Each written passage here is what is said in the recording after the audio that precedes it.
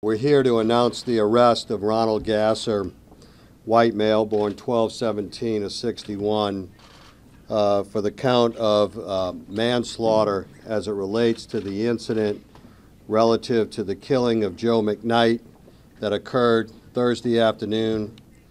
First, let me say to the McKnight family, thank you for your patience, your restraint, and your trust in the process and in this organization. It has brought about, for the most part, a sense of calm in this community. Justice has no time period. Justice is not a sprint, it is a marathon. These investigations are marathons.